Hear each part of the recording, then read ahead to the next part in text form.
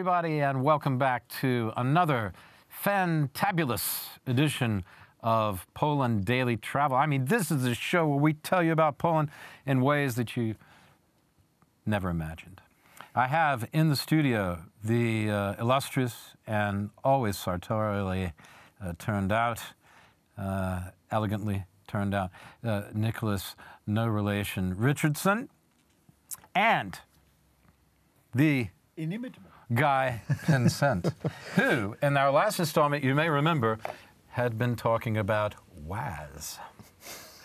The Russian Jeep. Which was a Russian Jeep. Yes. Yeah. What we were talking about in the previous, when we finished up in the previous edition, was that there was a big difference between even 1994, 95, and 2000. And even a bigger transition started to happen when? About 2004, with the addition of the EU, right? Yeah. You're going back to your point, though, about taxi Polish. We want to talk about taxis? Okay. Well, just no, as the taxis go, the economy, the no, but country goes? All the old tricks were going on when I came back properly in 2003. When I came in 2000. 2003, you lived here. 2003, right? I moved here, right. Posting. Had no idea about that in 2000, but that happened later. Right. And one day I had a friend visiting, and we'd gone to it was known as the Russian market, actually, the old stadium. Oh, I remember that. Had fallen down, and get it was your just, AK-47. And you could get everything from a hand grenade to, you know, pirate. I still got a few hand grenades. DVDs to, you know, anything at all. I gave them to Nicholas. I don't have them anymore. And we were going back in a taxi, and I was speaking English with my guy, and of course the taxi driver thought, a couple of guys that don't know the form, and he tried to charge me sort of 10 times the market rate, at which point I gave him a bit more than taxi Polish and got the real rate.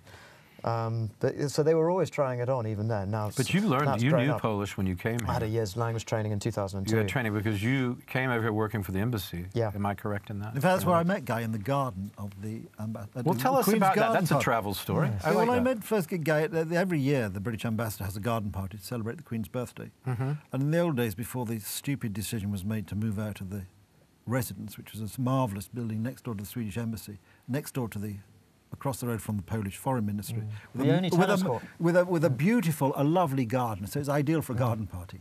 Grass tennis court. And that's where I met Guy, and we were chatting, and because he had. What was interesting about Guy was you were like everywhere. You met Craig his first day. You met Guy at the garden It wasn't Guy's first day, but what was interesting about Guy, Guy gave me his business card, and he had it in his was sort of rather nice, rather smaller than the average size, and a little business card thing he had. That's how I remembered, you see. Oh, yes. That was because I was given a business card holder. Yes, that's right. Is that a Cambridge thing? No, it was just a random thing. All us Cambridge men, you see. Yes. So that was, that's how I remember. That's the first time I met Guy. Right. Well, that's really nice. That's a good memory. It's like I should just ask you when you met everyone I know. Well, I don't think I've met everybody you know.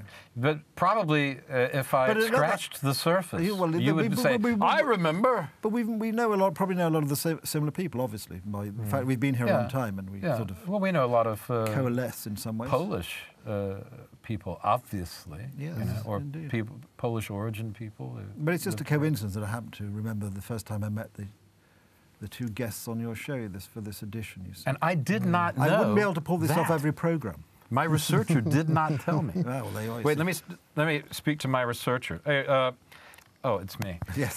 Sorry, I don't have a researcher. It's just me, which is why the research is so horrible. Yes. Thorough. Exactly. Thoroughly horrible. Thoroughly horrible. Thoroughly inimitable. Inimitable. My research is inimitable. Yes. No one would want to imitate it. Of it course is so not, no. non-existent. Exactly. The worst research in the world. I don't even. What country are we in? But I mean, generally, I think generally Americans are very good at remembering when they met you and remembering your name. And there's something in the Americans that they're much better than I am at that. You know, normally, if you bump into an American a second time, they can remember the date, the time when they met you the first time.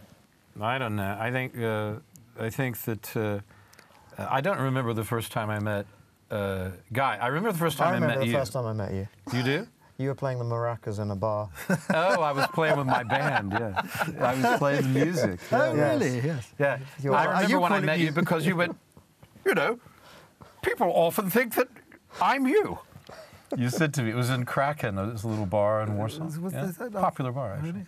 Yeah, you said, people often think I'm you. Because we have the same last name. It had to do with one of my ex-wives. Well, that no, I only and have- this is I no, but have this less is, than this Henry is VIII. This is a true story. In fact, when I first came here, when often I got into a taxi, they would ask if your first wife was my wife. Seriously, that Yeah. happened a lot of time. Yeah. Um, Well, you're the kind of guy they expected to be married to my wife. well, exactly, but I wasn't. Obviously, not me. Obviously, I wasn't. But so yeah, Oh, that's isn't another life true, funny? another true Polish taxi story. Yeah. Yeah, everything, you can tell the life of a country by looking at the taxis, can't you, guys? Yeah. So bring us up to, we talked about 94, we talked about 2000, so 2005. That's when things really start to kick. Yeah, Yeah. the roads a lot of them are being finished. They're still working on the road between Gdansk and Warsaw, but a lot of the other roads are finished. The communication Yeah. is much easier. You know, the infrastructure is filling out, and then all the services are changing Sure. and that sort of thing. Biggest change has been in the last 10 years. I mean, the last decade, Poland has really become, you know, as nice as any country in Europe, in the main cities anyway. I mean, Gdansk is amazing now. Yeah. Warsaw is mind-boggling, the difference, you know, with its skyline and all the kind of restaurants and entertainment. Tallest building in Europe going up. Tallest right building in middle, Europe going up. north. All the options for Yeah, entertainment. Foster is and amazing. Partners design project. Foster and Partners, that's Yeah. right, the great Norman Foster. Yeah. It's going to be how tall? No idea. Do we know? I think But it's the tallest, apart I'm from going to apart say from a couple of monsters, 310 meters. apart from a couple of monsters in Moscow, it's the tallest in Europe. Tallest in Europe. Just. Just a bit taller than the Shard in London. The Shard, I love Yeah. that name. The Shard. It sounds like some Eastern mafia thing. I mean, it's quite interesting. They got and engineers will no doubt write in, but that building, which is going to be the tallest, because it's built over the tracks of the Central Railway Station. Yeah. So I hope they've got the foundations right, because it's not an easy. There's a whole underground area. Yeah, exactly. That's So what you're it's talking not about. going to be easy. to- Underneath where they're I building the wouldn't- tall I wouldn't skyscraper. necessarily, if I was choosing where to build the tallest building in Europe, actually build it over some functioning railway tracks and other infrastructure. Sort of build it- side, actually. You build it in a links. But- more but substantial they, place. When would they you? were obviously digging a huge hole in the ground for about a year for the foundations and underground parks, they came across a massive rock which slowed everything down. Then it had to have a big archaeological study, and it was designated a national monument, this sort of Ice Age rock. Wow. So that, slowed it all down.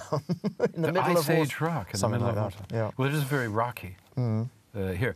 I mean, a lot of things glacially took place here over the Still do. many millennia, And of millions of course, years. and of course, in many cases, the glacial pace of life has been maintained. Nothing's changed. The glacial pace. The leisurely. The glacial The thing, PG Woodhouse existence things like that you lead. litigation moved Yeah, to glacial, exactly, even yeah. more bleak house than Dickens could have dreamt Yes. of, I think. Hey, will you stay with us? Sure. When Craig comes, why don't you stay with us and join us, because this is nice. You have time to I stay think with so. us? Okay. So Guy's going to stay with us. Okay, folks, we'll be right back. We'll be joined, we won't be right back. We'll be right back tomorrow night. And on this next episode.